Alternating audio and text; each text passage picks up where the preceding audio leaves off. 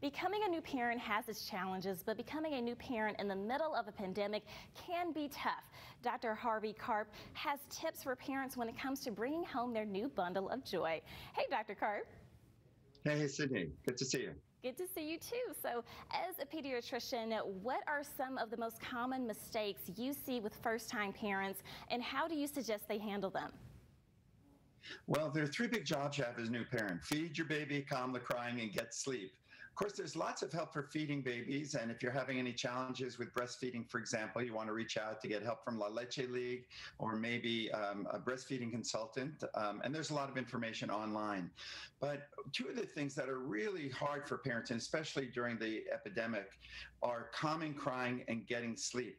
Because, we're used to having our friends or family over, and you can have extended families, or you pass the baby along to your cousin or your sister, or use a daycare setting or a babysitter.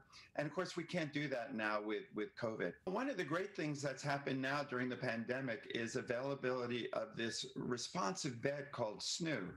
So parents need an extra pair of hands to help them. And they're going to need, as soon as they come back from the hospital, in the hospital, you've got the help of nurses.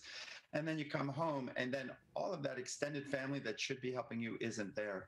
So this bed, this SNOO bed, rocks and shushes babies all night and secures them on their back so they cannot roll to an unsafe position. So it's been designated by the Food and Drug Administration a breakthrough device, because we're hoping to dramatically reduce the number of kids who die of SIDS in the United States, which is over 3,000 a year. Thank you so much, Dr. Karp, for joining us on The Shortcut. For more information about SNOO, the smart sleeper, check out happiestbaby.com.